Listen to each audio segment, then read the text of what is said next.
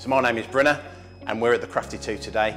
This is a pub in the heart of Tamworth. The lockdown has obviously meant the business totally shutting and pausing any traction that we've had to build the business in what was a very challenging landscape to open in the first place, but it's really been tough.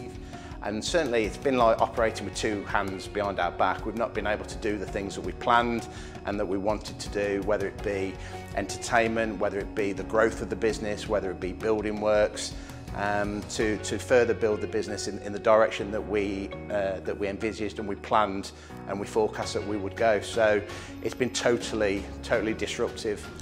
so when we beat the virus, the first thing, obviously, being in a pub environment is to have one hell of a party. So if we can all follow the guidelines as businesses and as members of the public and return to a more normal existence and operate our businesses in the way that we all want to do.